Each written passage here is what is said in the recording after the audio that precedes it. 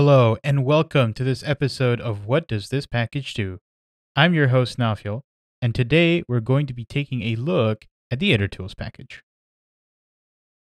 To start off, we're going to start playing with the count function. Now, the count function asks for a start and an interval and gives you an infinite generator that just keeps generating numbers. If you don't give it any parameters, it's going to start at 0 and have an interval of 1. Because it's an iterator, we can keep using next on it to see what numbers we get. Because we haven't changed any of the initial parameters, we are going to continue getting increments of 1. However, if we were to change that increment value, we would get a different series of numbers. So in this example here, we have 0.5, 1, 1.5, and then 2. Okay. So when you're working with iterators, you sometimes want just a slice of them like you usually have in a list. So that's when the islice function comes in handy. This allows you to get a particular subset of elements from an iterator, and here we can see them printed out. Now we can change the parameters. Everything doesn't have to start at 0. We can start at 5, end at 10, or we can start at 15 and end at 120 or something. And as you can see, we get 59.5 as the last element of the things that we printed out. So you can play around with that, but you have to remember to be careful when you're dealing with iterators. And we're going to show that right now. So if we create a list of V, we are going to see that it's going to go on forever because count does not have an end. It's an infinite iterator. So we're going to stop that. But what if you wanted a subset of an infinite iterator? Well, we can go back to our old friend islice over here, and we can say, hey, we just want a particular subset, so we're going to start from 0 and end at 10. And that gives us a list of numbers. However, if we were to duplicate that and run it, we see that the iterator has moved forward. And if we were to duplicate that again, we will see that the iterator has been moved even further.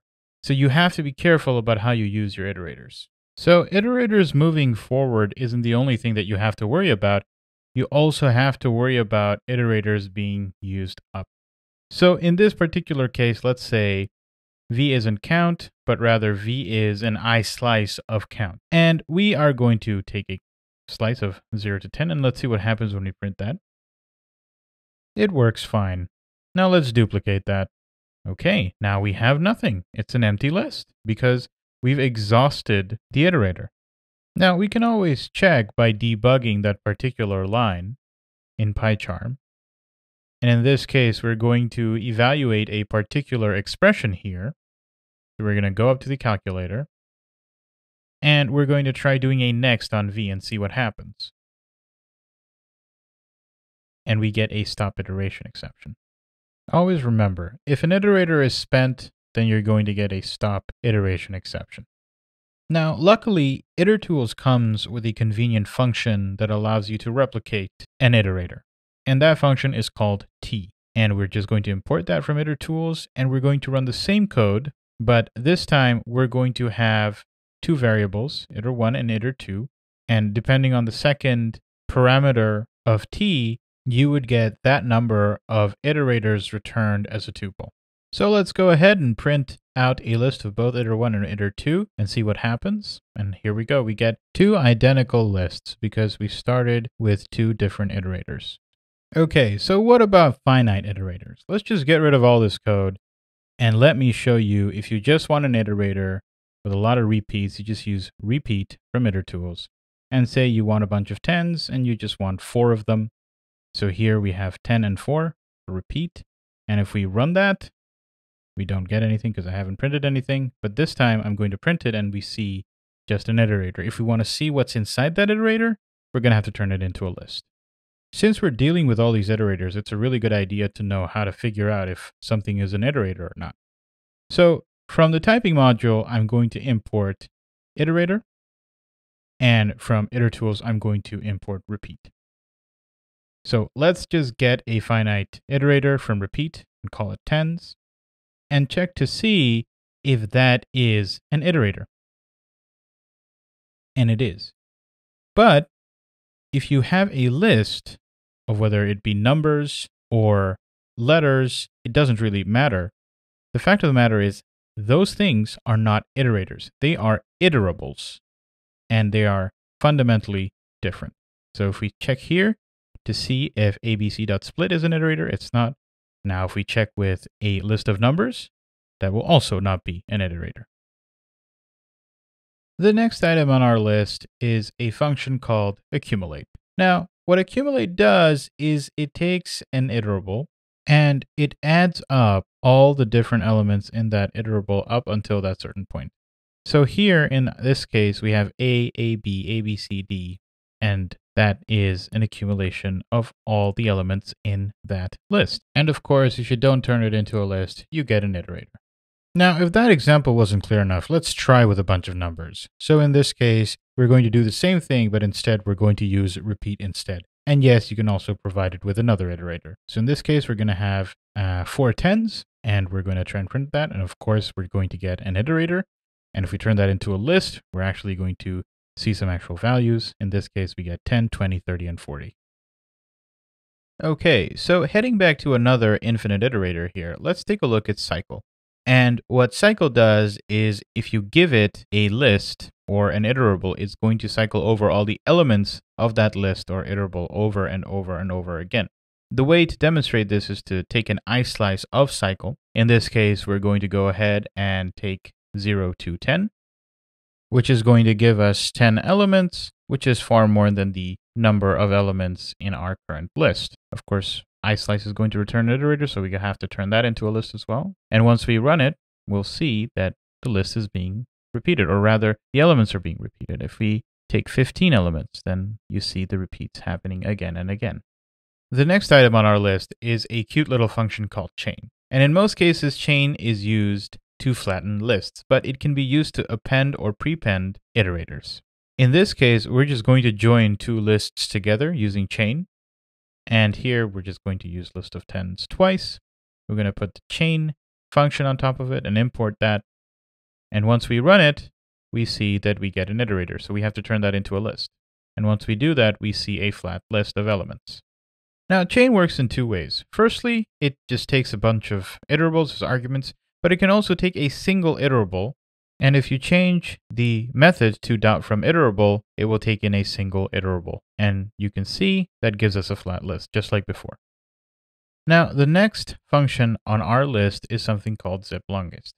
The normal zip is only going to go up to the last element in the shortest list.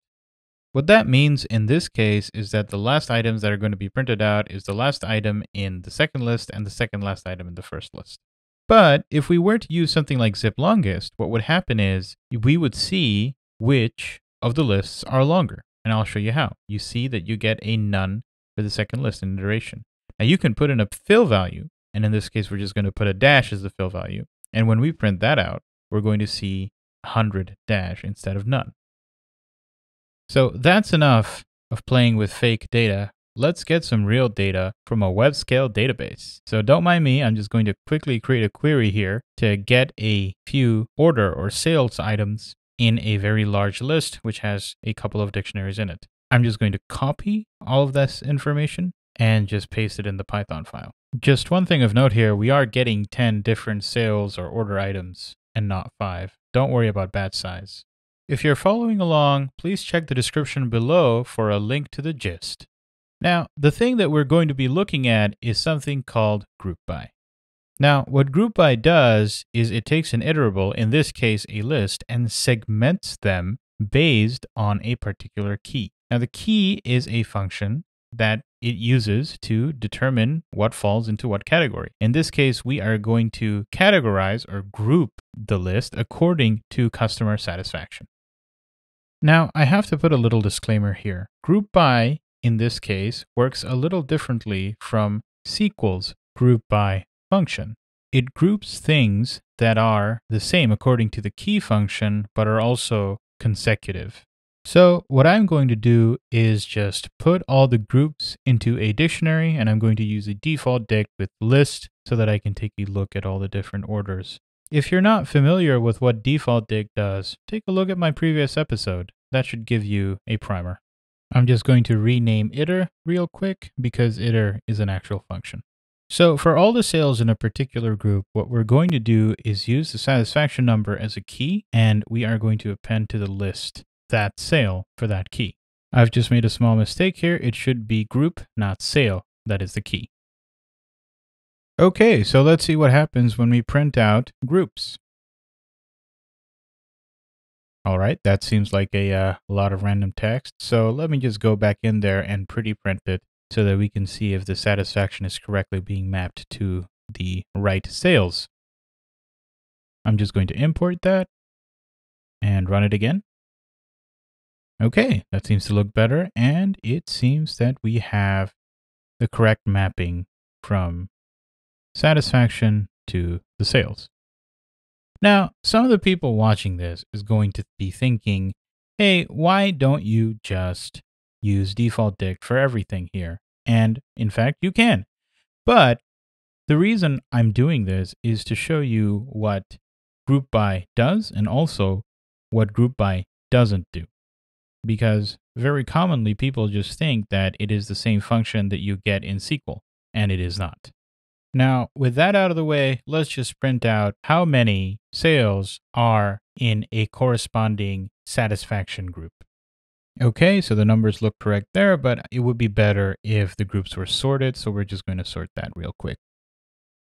Now, Itertools has a lot of great nifty functions in it, but there is a package called More Itertools that builds on top of the functionality that Itertools has. So we're just going to quickly install that and take a look at groupby transform. But before I do that, let me just clear up some confusion with sales because it overlaps with another variable name. It does not affect the way the program is run because of how Python handles scope, but still, it's annoying.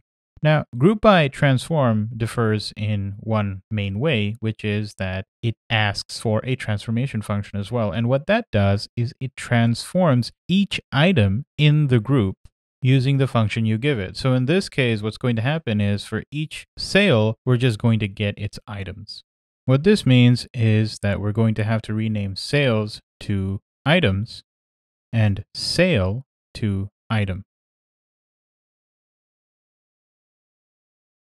Now that we've done that, let's just head over and run this program. And that doesn't look right because the numbers that we're getting for each satisfaction group seems to correspond to the number of sales, not the number of items. So what we're going to do now is just take a look at what's inside the satisfaction groups. That should give us an indication as to why the number of items is so low. We can just go ahead and run that, but that doesn't look too helpful, so I'm going to use pretty print on it. And if I take a look closely, it seems that the items are put in a list of lists, and that needs to change. But before we do anything with that, let's just extract this as a variable. And once we do that, we are going to take the length of the variable in question, just to make sure that everything is all right. Everything seems okay. We're still getting the wrong numbers, but the items seem to be there. So we're just going to go ahead and flatten the satisfaction groups, and we're going to do that using the flatten function from More Itertools.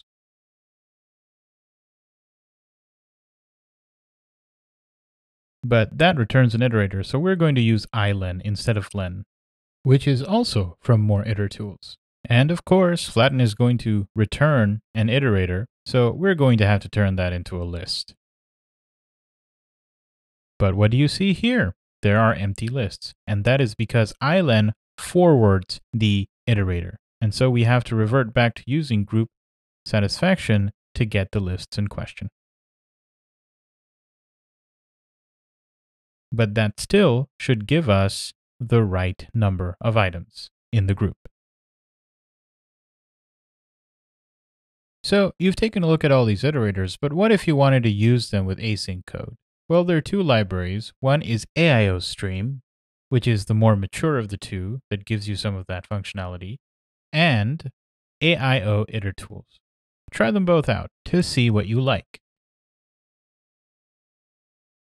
And with that, it's a wrap. Thank you very much for watching. And please subscribe to this YouTube channel for more Python and PyCharm videos.